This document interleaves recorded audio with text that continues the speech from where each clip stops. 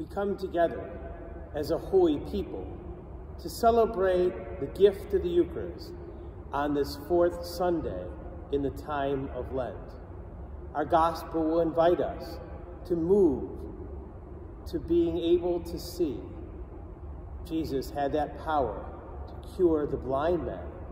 He has the power to give us new sight. So let us begin.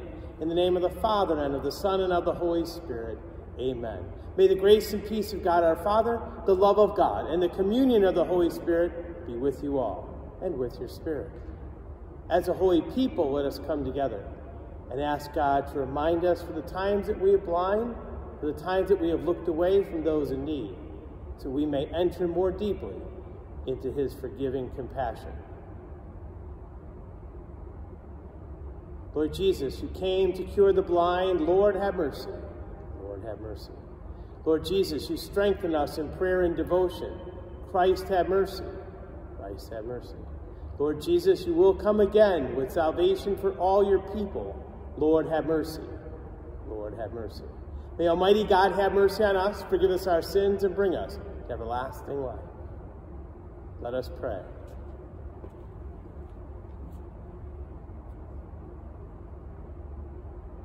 O God, who through your word reconciled the human race to yourself in a wonderful way, grant, we pray, that with prompt devotion and eager faith, Christian people may hasten towards the solemn celebrations to come. Through our Lord Jesus Christ, your Son, who lives and reigns with you in the unity of the Holy Spirit, one God, forever and ever. Amen. And now we begin this liturgy of the Word. Our first reading comes from the first book of Samuel. The Lord said to Samuel, "Fill your horn with oil and be on your way. I am sending you to Jesse of Bethlehem, for I have chosen my king from among his sons." And Jesse and his sons came to the sacrifice. Samuel looked at Eliab and thought, "Surely the Lord's anointed is here before me." The Lord said to Samuel, "Do not judge from his appearance or from his lofty stature, because I have rejected him. Not as man sees does God see, because man sees the appearance, but the Lord looks into the heart." In the same way, Jesse presented 7 sons before Samuel, but Samuel said to Jesse, "The Lord has not chosen any one of these." And Samuel asked Jesse, "Are these all of the sons that you have?" Jesse replied, "There is still the youngest, who is tending the sheep." Samuel said to Jesse, "Send for him. We will not begin the sacrificial banquet until he arrives here." Jesse sent and had the young man brought to them. He was ruddy, a youth handsome to behold, and making a splendid appearance. The Lord said, "There, anoint him, for this is the one." Then Samuel, with a horn of oil in hand, anointed David in the presence of his brothers. And from that day on, the Spirit of the Lord rushed upon David. The word of the Lord. Our response today: "The Lord is my shepherd, there is nothing I shall want." The Lord is my shepherd, there is nothing I shall want. The Lord is my shepherd, I shall not want. In verdant pastures he gives me repose. Beside restful waters, he leads me. He refreshes my soul. The Lord is my shepherd. There is nothing I shall want. He guides me in right paths for his name's sake. Even though I walk in the dark valley, I fear no evil. You are at my side with your rod and your staff that give me courage. The Lord is my shepherd. There is nothing I shall want. You spread the table before me in the sight of my foes. You anoint my head with oil. My cup overflows.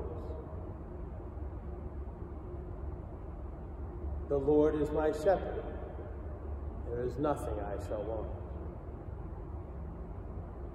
Only goodness and kindness follow me all the days of my life, and I shall dwell in the house of the Lord for years to come. The Lord is my shepherd. There is nothing I shall want. Our second reading is a reading from the letter of St. Paul to the Ephesians.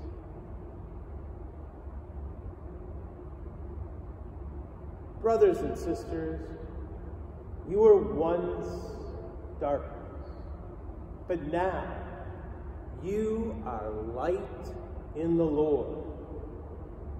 Live as children of the light, for light produces every kind of goodness, righteousness, and truth. Try to learn what is pleasing to the Lord. Take no part in the fruitless works of darkness. Rather expose them, for it is shameful even to mention the things done by them in secret. But everything exposed by the light becomes visible.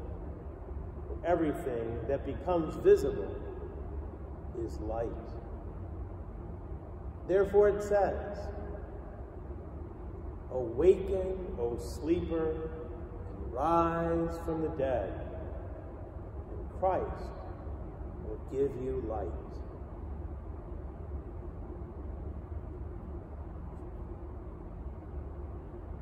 The word of the Lord. Thanks be to God.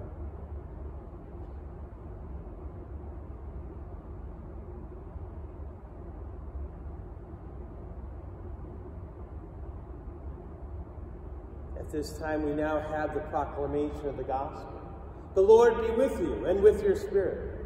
A reading from the Holy Gospel according to John. Glory to you, O Lord. As Jesus passed by, he saw a man blind from birth. He spat on the ground and made clay with the saliva and smeared the clay on his eyes and said to him, "Go, wash in the pool of Siloam," which means sent. So he went and walked, and came back able to see. His neighbors and those who had seen him earlier as a beggar said, "Isn't this the one who used to sit and beg?"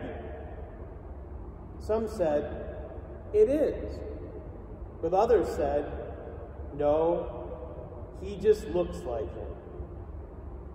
But he said, "I am." They brought the one who was once blind to the Pharisees. Now Jesus had made clay and opened his eyes on the Sabbath. So then the Pharisees also asked him, how was he able to see? He said to them, "He put clay on my eyes, and I washed, and now I can see." Some of the Pharisees said, "This man is not from God, because he does not keep the Sabbath. But others said, how can a sinful man do such signs? And there was a division among them. So they said to the blind man again, what do you have to say about him, since he opened your eyes? He said, he is a prophet. They answered and said to him, you who were born totally in sin, are you trying to teach us? Then they threw him out. When Jesus had heard that they had thrown him out, he found him and said, do you believe in the Son of Man? He answered and said, who is he, sir, that I may believe in him? Jesus said to him, you have seen him, and the one speaking with you is he. He said, I do believe, Lord. And he worshiped.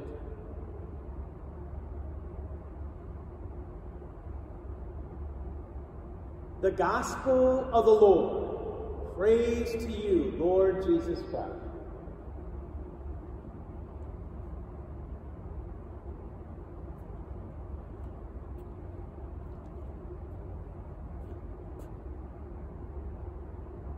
A man once blind is cured by the Lord Jesus, and now he can see. A lot is said about sight. A lot is said about what we look at and what we see. And does what we see invite us to believe? Sight has always been a great dimension of my spiritual journey, having now 4 corneal transplants, 2 in each eye. And I've come to realize in my spiritual journey that there's a difference between being able to see with my body, with my eyes, and being able to see from a different place. My spiritual journey, my emptiness, my brokenness. On this day, I come before you in an empty church. And it would be easy for me to look out and just look at an empty church. But that isn't what I see. I see a faith-filled flock not being able to be here and making a tough decision not to be here. But by doing so, sacrificing and doing the right thing. I see a faith that is growing, that when the doors are reopened, no wall and no roof will be able to hold on to the faith that will flourish. A time of blindness and moving to light, to being able to see. We're told in Scripture that as we see is not how God sees. And we're invited this day to draw closer to this Jesus, who had the power to cure, to bring a person from blindness to sight. He's inviting us today to move from blindness to sight, not the sight of our eyes, but the sight of our souls. How do we get there? As a young priest, meditating on the crucifixion of Christ, I penned some words that I go back to often. When Jesus was on the cross, his hands nailed, his feet nailed, not being able to move, he saw the sinfulness of the world through those wounds and through that passion. And he sacrificed in that moment, able to see that by this action, through his wounds, we would have eternal life. Our sins would be forgiven. When our wounds become our eyes, when our emptiness becomes our eyes, then we see. I go back to that a lot. When our wounds become our eyes, we see. Today, we have to move to a new place of sight.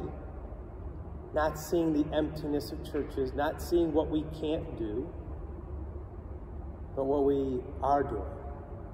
Loving one another, taking care of one another, being present to one another. When the emptiness of our lives become our eyes, we connect to this Jesus, and we can see. We ask the Lord to remove our blindness, that we may see with our souls.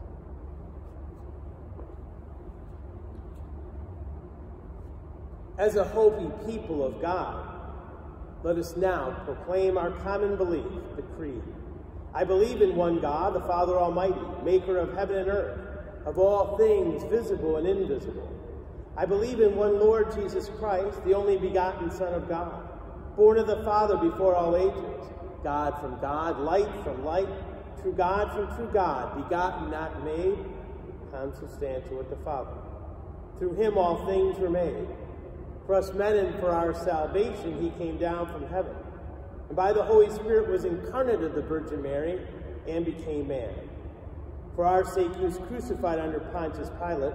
He suffered death and was buried, and rose again on the third day in accordance with the Scriptures. He ascended into heaven and is seated at the right hand of the Father.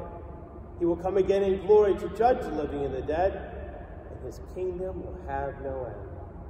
I believe in the Holy Spirit, the Lord, the giver of life, who proceeds from the Father and the Son, who with the Father and the Son is adored and glorified, who has spoken through the prophets. I believe in one holy, Catholic, and apostolic church. I confess one baptism for the forgiveness of sins, and I look forward to the resurrection of the dead and the life of the world to come. Amen. As a holy people of God, united in faith, we now offer our prayers, the universal prayers, for our needs and the needs of the world. For the church, that may God keep us faithful to all of his commandments, that we may grow in the fullness of truth and move from blindness to sight, we pray. Lord, hear our prayer. For elected officials, that the Lord may grant them fortitude in this time of need, that they may put aside differences and work for the common good. Let us pray. Lord, hear our prayer. We pray for those who suffer, especially blindness, that the healing power of Jesus may be with them and bring them comfort and peace, we pray. Lord, hear our prayer. For those gathered here, may the Holy Spirit increase in us a spirit of conversion and openness to his work in our lives, we pray. Lord, hear our prayer. We pray for those who have died, that through the mercy of God they may find the restful and peaceful peace which only God can give, we pray. Lord, hear our prayer. Loving God, you strengthen us and nourish us on this day. Guide us on this journey, that we may always see with our brokenness and our woundedness the glory that you have in store. We ask this through Christ our Lord. Amen.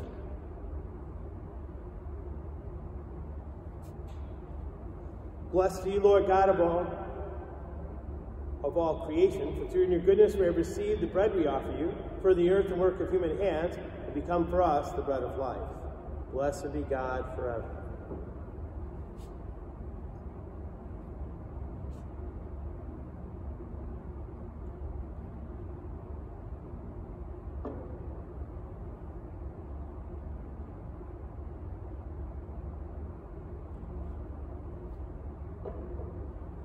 Blessed are you, Lord God of all creation, for through your goodness we have received the wine we offer you. For the vine and work of human hands will become our spiritual drink.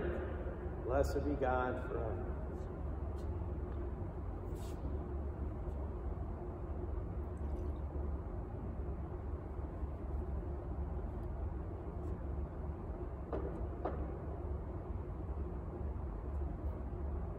Pray, brothers and sisters, that my sacrifice and yours may be acceptable to God, the Almighty Father. May the Lord accept the sacrifice from your hands for the praise and glory of his name, for our good and the good of all his holy church. We place before you with joy these offerings which bring eternal remedy, O Lord, praying that they may both faithfully revere them and present them to you as fitting for the salvation of all the world. Through Christ our Lord. Amen. The Lord be with you and with your spirit. Lift up your hearts and lift them up to the Lord. Let us give thanks to the Lord our God. It is right and just. It is to be right and just, our duty and our salvation, always and everywhere to give you thanks, Lord, Holy Father, Almighty and eternal God, through Christ our Lord. By the mystery of the Incarnation, he has led the human race that walked in darkness to the radiance of the true faith, and has brought those born in the slavery of ancient sin through the waters of regeneration, to make them your adopted children.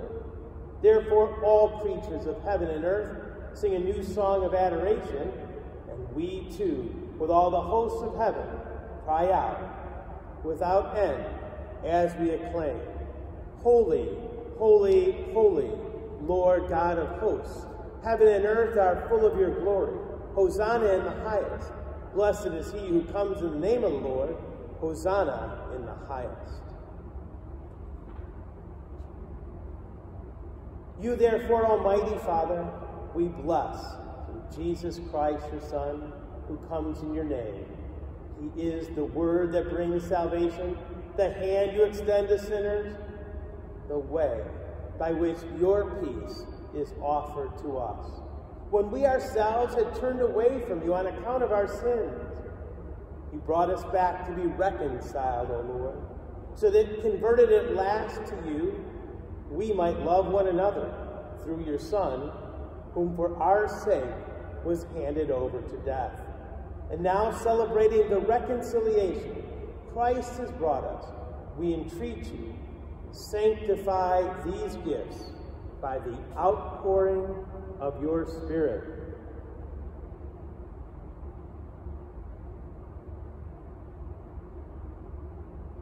That they may become the body and blood of your Son, whose command we fulfill when we celebrate these mysteries. For when about to give his life to set us free, as he reclined at supper, he himself took bread into his hands, and giving you thanks, he said the blessing.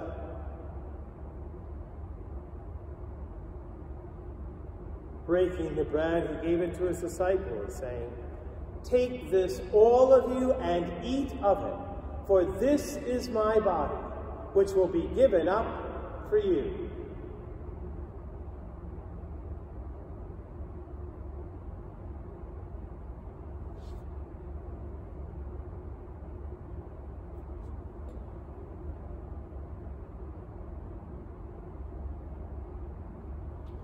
In a similar way, that same evening, he took the chalice of blessing in his hands, and confessing your mercy,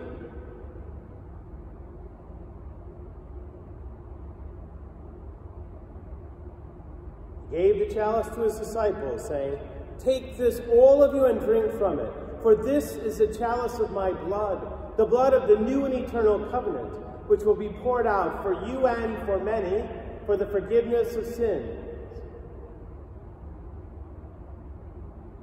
Do this in memory of me."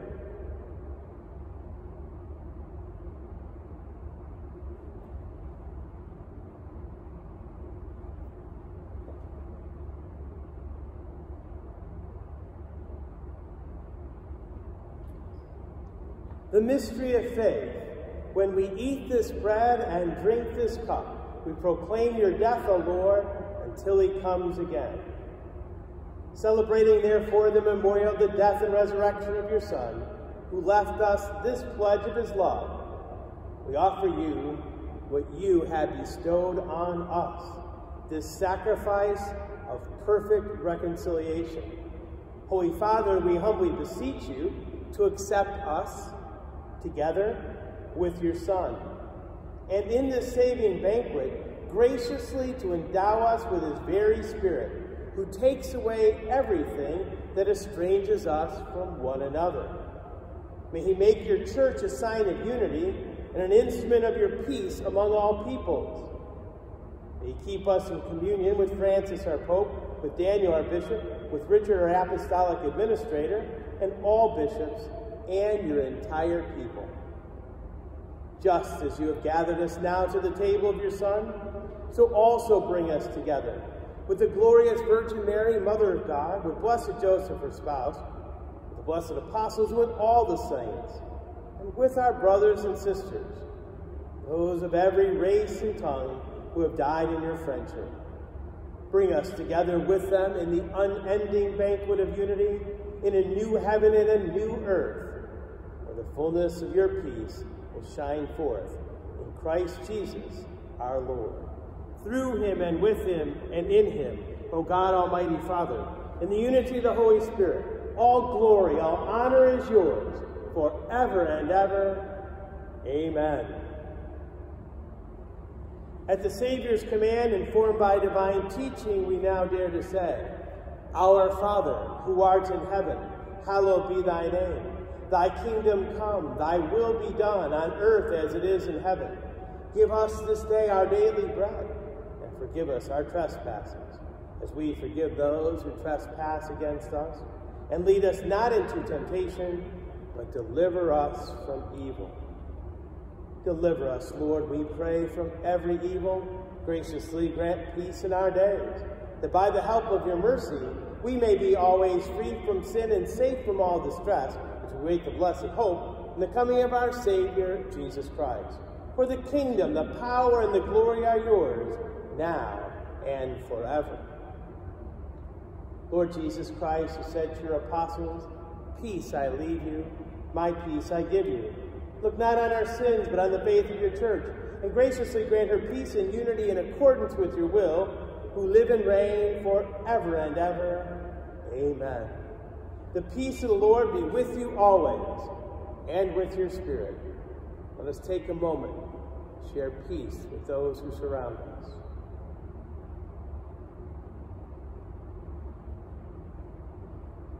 The Lord was recognized in the breaking of bread. May we recognize him here as we pray. Lamb of God, you take away the sins of the world. Have mercy on us. Lamb of God, you take away the sins of the world. Have mercy on us. Lamb of God, you take away the sins of the world. Grant us peace.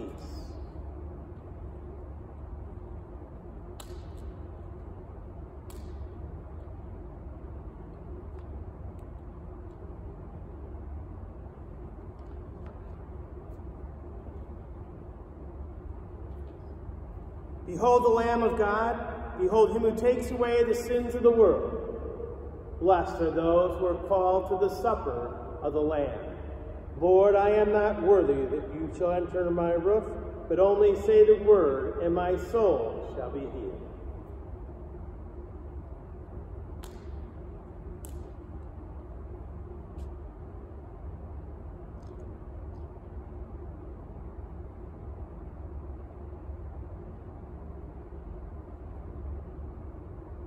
Blood of Christ, keep me safe to eternal life.